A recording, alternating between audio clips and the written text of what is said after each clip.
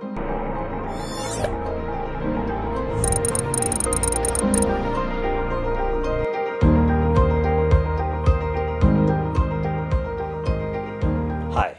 I am Frederic Vermeulen.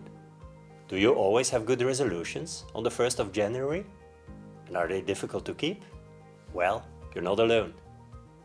Together with a group of Belgian and British researchers, we analyzed food expenditures based on very detailed scanner data. It's well known that there's a lot of heterogeneity across people with respect to their diet quality. Some people only eat pulses, whole grains and vegetables, others use a lot of soda, crisps and sweets.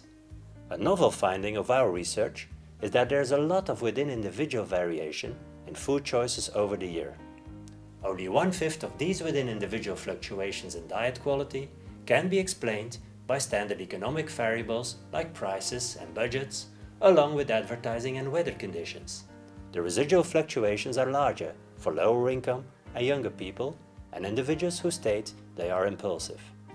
This variation follows a clear pattern. Diet quality gets worse over the course of the year and resets each January. We have developed a microeconomic model of food purchase behavior to interpret our empirical findings. Food choices are modeled as a bargaining process between two selves, a healthy and an unhealthy self. The results indicate that the bargaining power of the healthy self sharply increases at the beginning of January. Unfortunately, it steadily declines afterwards, which of course leaves room for new good resolutions. We live in a world wherein diet-related diseases are widespread. So, what policy advice can we now derive from our results?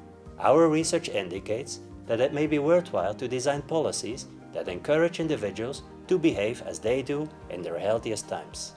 This may be more effective than making an ascetic from a bon vivant.